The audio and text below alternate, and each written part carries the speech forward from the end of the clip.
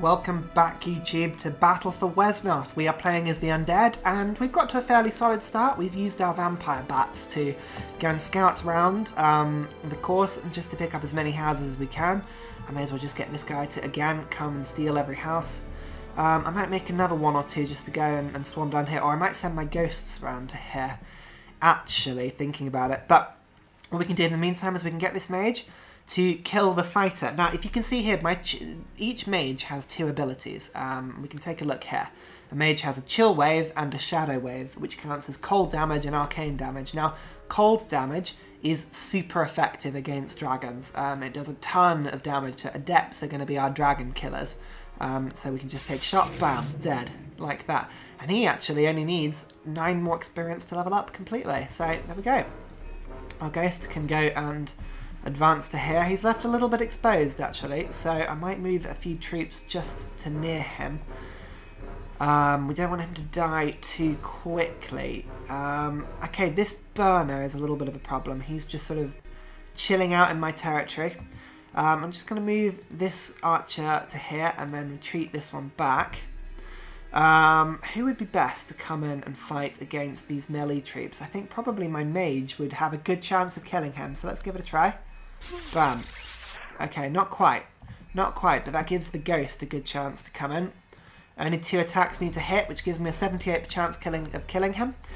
Let's see if we can do that. Bam, as such. Okay, awesome. So our ghost is almost leveled up, which is good. What else needs to happen, really? I'm going to move my skeleton archer down to here. And then my warrior down to here. I just need to give them other targets to keep my ghost safe. What I'm going to do as well is I'm going to actually summon another ghost. They're very good at night. And another vampire bat just to go and fly around and annoy everybody. Only my leader has something to do, and I don't want my leader to fight. If my leader dies, then I will unfortunately basically lose the game. I won't be able to attack anyone else. So here we go. Look, they're doing 3 damage to me, but if I hit, I heal myself too. Ghosts can replenish their own health, especially at night, by doing a lot of melee damage very quickly. Now, their glider is doing exactly the same thing that we've been doing and going around stealing all of the houses, so we need to go and pick those back up, really. Especially at night, they're going to struggle to do damage to my skeletons. Skeletons are a very solid base troop. Probably out of all of the countries, apart from the Drakes, I think the Undead probably have the most solid of base troops, thinking about it. But, yeah, we'll be fine. Right, this vampire bat is going to fly out to here to stop the Drake from advancing, really, and taking any more houses from us. We have a mage here that wants to get a kill if he can, and the mage can actually go and attack this Drake, so the ghost will come in first. He's only got a 30% chance of killing him, so it's unlikely. So we'll do some damage first. Okay, 1 hits in, and I can get the mage in, 60% defense, and look at that, 19% chance to kill, 91% chance in total. Bam, dead. So this mage only has to get into 1 fight now, only get into it, doesn't even have to win it. Which is fairly good. This mage is going to send a few attacks at the spearman. Bam, bam, like that. And then hopefully the ghost will come in and finish him off. Ah, not quite, not quite, never mind. In that case, what I'm going to do is I'm actually going to pin this Drake in with my archer. I've got a chance of killing him, but he'll do a big counter-attack to me that I don't really want to attack a burner, a ranged attack troop, with a melee attack, with another ranged attack, sorry. That wouldn't be the best of advice. So, this bat is just going to keep going around, scouting around the side. What do I want to do? What do I want to do? I'm going to get my guy in, and I'm going to melee attack him instead. It doesn't do as much damage, but I've trapped him in here now, which means I should be able to get some support in. So I'm going to actually get another archer and another skeleton in here, and they can go and kill that Drake whilst the sun isn't shining. Okay, now this guy really needs to go and get some health, but there's not many health opportunities at the moment. Apart from just sort of retreating. I might as well just retreat him for now then. My archer can get a very strong ranged attack in against this guy, like so. It's Merman fighter. Merman are very good in the ocean tiles, but and the river tiles and whatnot, but not very good against much else. Okay, and my ghost again. So 2 damage was dealt, but he ended up healing himself again, so he's actually ended that combat on as much health as he started it. Ghosts can be very annoying and very, very good, especially when you level them up. Okay, cool. Right, that's me done for now. The burner has killed somebody. Ooh, and the burner only needs 2 more experience to level up, so I've got to be very careful who I attack, actually, with him. Oh, my ghost is being out-meleeed. That's right. That's very rare. And this Drake has very stupidly landed next to my mage. Fair enough. Okay, so the difference between my last match and this match is that I'm actually owning half the houses on the map. I've got a very good, solid income, and it's mostly down to these vampire bats who are just sort of being annoying and stealing every city whilst we're attacking in the middle. So we're not really flanking anybody at the moment, but at the same time we're not letting our income be flanked either. Okay, right, 19 damage, and we've only got 2 attacks to finish that 19 damage. So who's gonna? It's gonna have to be this guy to come in and hit as many times with his bow. Come on, you've got to hit. You've got to hit. Oh, that's not great. Okay, so I've got 1 chance now to kill him. Do I even have a troop that has the range to come and fight him? Maybe this ghost. If I kill that troop. Actually, you know what? He might level up. He might level up, but I'm just gonna have to take that as a problem. Being burners, I don't like burners leveling up. They're very, very good. I'm just trying to think if it's worth killing this guy with the ghost. Whether it's worth. Let's just see. 1, 2, 3, 4, 5, 6, 7. Oh, he will be able to reach. No. Okay, right. Let's finish him off with the mage. With the chill attack. Missed. Bam. Second one hit, though. That's good. Ghost, you have the last chance to kill him. You've got a 78% chance of killing him. Give it your best shot. 1 hit. 2 hits. Yes! So we avoided him leveling up, and we leveled up ourselves. Now, ghosts have a very fun assortment of upgrades here. I can even get him into a wraith. Now the difference between a wraith and a ghost is you can see here I go from a 4-3, remember it's night so it's improving, looking a little better than it is, a 4-3 draining attack to a 6-4 draining attack. Essentially this guy can steal so much health, like an extra attack, and it's more powerful by 50%. He becomes a very powerful melee unit. Or a shadow. Now this guy has a very strong melee attack, but he's also got this move called backstab. Now if you think of the hexagon grid, say this castle for instance, if the enemy is standing on the castle and my wraith is on this hill, if I have any unit on the back of him, so we are completely crossing him, then any move I do is double damage, so that would turn into a 16-3. I might get a shadow later, but for now wraiths are quite solid troops, so I'm just going to stick with a wraith for now. These guys can kill drakes very quickly, and shadows have a habit of dying. Their backstab move is very good, but they don't have very much health or healing ability really. So now this adept only needs to get into 1 fight. It doesn't even matter if he doesn't kill him. One attack hit. That's good. So he levels up into a sorceress, and it's basically just a more powerful version. His moves are slightly more powerful. He's got more health. He has a melee attack now as well, which is quite good. And now he's on 1 attack. We have the sort of relative luxury of deciding who is going to get the experience from the kill. And again, I quite like ghosts. I'm going to try and level up on my ghosts where I can. So let's see if I can get him to go and get the kill. Like that. Wonderful. Awesome. Now this guy is a ranged attack person. This is the Sauron, if you remember. He's a healer. He's got a good, decent ranged attack here. So really I want to hit him with melee attacks, ideally. You go and heal yourself there. You can heal yourself slightly further into the battle. I don't really want to be pushing too much more. Night is about to break, unfortunately, but it can give us a chance just to do some damage while it's night.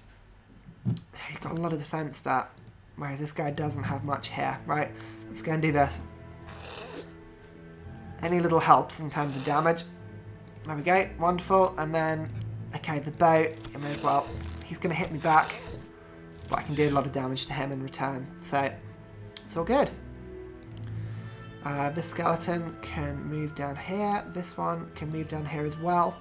And I'm just going to save my money up for a little turn, a turn or two, just to see how the battle goes and whether we can decide what sort of upgrades we're going to need later. Now, luckily for us, they are picking on the AI troops more than they are us. Going for ghosts on a melee attack is brave. He didn't heal himself though, so maybe that wasn't such a stupid idea. Now, day's breaking. Alas, we're going to lose our combat bonus very soon, so we need to start thinking about being very sensible. Now, the good thing about having these vampire bats is not only are we stealing all the villages, but we've also got a very good range of where the opponent's units are, so we can avoid being surprise attacked where possible. This ghost is just going to sort of make his way. This wraith, sorry. Very powerful. Again, our bat is going to make his way around. Now, I really want my sorceress to have the first hit on the fighter because I can take a lot of health from him. But actually, getting rid of the skirmisher who is behind my lines, that might be just as good option. So, let's hit him a few times. 16 damage. 16 damage. Oh, I killed him immediately. Getting this guy to a level 3... he's very powerful as a level 2, but a level 3 troop as a dark mage, he becomes like this sort of wraith. Not a... what's the word for it? This undead monster of power, and oh my god, he becomes brilliant. I'm going to keep this ghost alive. He's got half the level already, 11 out of 21 XP. Even if he comes away from a battle completely, I'd rather keep him alive. The bowman is going to heal himself and attack at the same time. Double up. Wonderful, and he gets the kill. That's good. He's starting to level up himself quite nicely now. Now, I want to stay away from burners. Burners can do a lot of damage, but there doesn't appear to be any burners, so for now, this ghost can just have a fun little attack, actually. We'll stand in the way of the mage so we can't attack our mage, and then we'll use this drain attack because I can heal myself any damage that he does to me. Oh, not quite. That was a little bit silly, but never mind. Okay, our other mage, he can come and... I really need him to heal. Right, heal yourself. You've got a lot of experience. I don't want you to die. And you two, again, it's worth just keeping you guys here. Day's about to break. I don't need you guys to run in stupidly. What I'm going to do is I'm just going to make myself another archer and another skeleton, just to have a good skeleton base. These guys are quite powerful. And let's get myself a ghoul. I haven't actually got a ghoul. The poison attacks are quite fun with these guys. If you remember the assassins, the Northern Orc assassins were awful in our last game. So annoying. Poisoning all our troops all the time, so hopefully we'll be able to return the favour. Now the mage, these mages have such a strong attack. You can see he just did 24 damage to our warrior, our skeleton warrior there. Unfortunately the undead do have a very low resistance against magic. So it's kind of their weakness.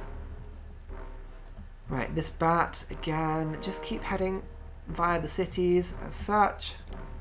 Here we go. My ghost can heal himself and advance around the flank.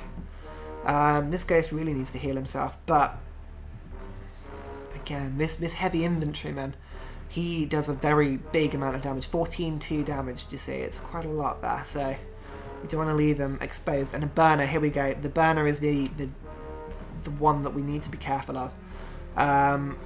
So for now, my ghost is just going to completely retreat, as is my mage. Back you go. And my archer as well. I'm going to let him take that, but then it means that I can sort of flank him and when day breaks. Yeah, no, I'm happy with that move. In the meantime, I can have fun with this fighter. seeing as he's sort of pretty much letting me surround him.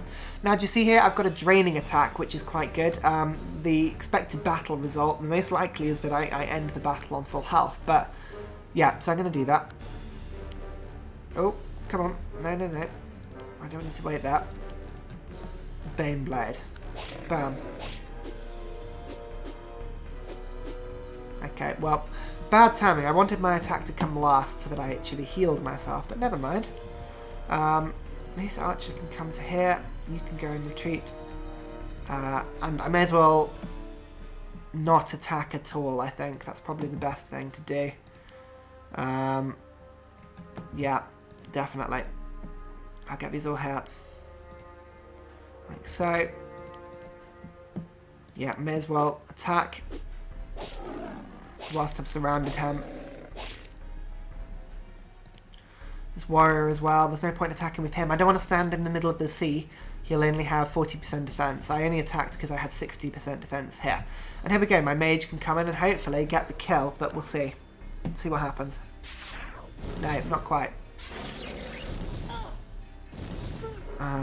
Unfortunately, I left myself a little bit exposed there. That was not a clever move. So I'm actually going to move my archer here. Oh no, it hasn't blocked it off. Oh, to give him a more... I'd rather my archer die. Okay, I'm going to make myself another mage. And I'm going to make myself another ghoul. Let's have some fun with these guys. And actually I can afford myself another archer as well. So let's do that. I haven't talked about walking corpses. Walking corpses are the last option for recruitment for the undead. And these guys are level 0 and they are extremely weak. They are pretty much just sort of... What's the term for it? Like a Zerg rush. Like you build hundreds and hundreds and hundreds and just chuck them at people. The problem with them is that they die very easily. But if you kill someone with them, they have this plague ability, which means they also rise as the dead. So they're sort of your typical zombie. You can get a kill with them quite easily. Oh no, burner against ghosts. Oh no, I'm going to lose my wraith. Oh no. No, he just about stayed alive. I did lose my mage though. This is the problem with attacking in the day. Come on, come on, come on. Oh my god, I have got so lucky with him. He deserves to be dead, that wraith. There's no reason why he should be alive. I need to just consolidate and retreat. I shouldn't be fighting in the day. I've got a 25% penalty. They've got a 25% advantage. It's not good for me at all. But you continue just to sort of go down here. Investigate. Take as many cities as possible. Ghosts, you continue to flank. Yeah, you can too. Now there's a few kills here for the taking, if I'm clever. This archer is pretty close to leveling, so no, but he's not very good against that Drake. That warrior, sorry. It is the middle of the day. This guy is the biggest problem, this mage. But actually I can get a ghoul in and do some damage because they don't have a very strong melee attack, really. Like so. There we go. And see if I can get this guy in to come and finish him off. Or even try and hit him at all. Never mind. Okay, another ghoul in. Okay, well at least he'll lose 8 health at the end of the next turn. Which I guess is good, but I need to get my wraith out of there as quickly as possible. So I'm going to have to kill these guys. In you come, mage. Get the kill. Bam. Like so. He can't escape still. It's unlikely. It's unlikely that I'd die if I melee attack him. I basically want to drain as much health as I can. There's only a bit of health to drain here. Yeah, okay, let's go for this. Let's go for this. So basically what's happening here is that I start with 6 health in the beginning. Like, it's predicting that I'm going to end with more health. So actually attacking in this case will heal me. There you go. 3 health, 6 health, 9 health, 12 health healed. Wow, that was worth doing that. And then what I can do is I can get my mage in to come and not quite kill him. Not quite. Okay, he's a burner, so he doesn't have too strong a melee attack, so let's just get my archer in. Just need to do some damage. No, didn't work. Never mind. Never mind. Actually, they don't have many troops. I'm gonna just press my advantage here. I may choose to regret that one. But for now, I will. I mean, ideally, I don't want to be fighting this much during the day, but... no, I'm not gonna... You know what? Actually, yeah, go for it. Hit him. If this skeleton dies, that doesn't matter. Because I can get the kill. And now, do you see? He's got less health than my chill wave can do. So I only got to get one to hit. And both miss. Oh, no. Oh, no. All four melee attacks. Ranged attacks, sorry, hit. Right, I'm going to move this guy in just to limit the amount of options that they can attack me from. Oh, that didn't go too well. That did not go well at all. That round. Keep on stealing houses. The longer we fight, the more houses we can steal, which is good. You can see my allies, they don't even bother to try and steal those houses back. So they're pretty much out of the game now. But the advantage is I've got 3/4 of the houses now on the map. So they're going to try and melee my bat, which is a clever move. Oh no. Oh, they killed my mage. And the problem is he was a level 2 unit, which means he just immediately got 16 experience. That was a bad loss, that was. Okay. Sorry. Well, I'm going to lick my wounds. Join me in the next episode where hopefully we can take the fight back to them. And hopefully try and win this game. We're doing pretty well. So, thanks for watching again. See you in a bit. Bye!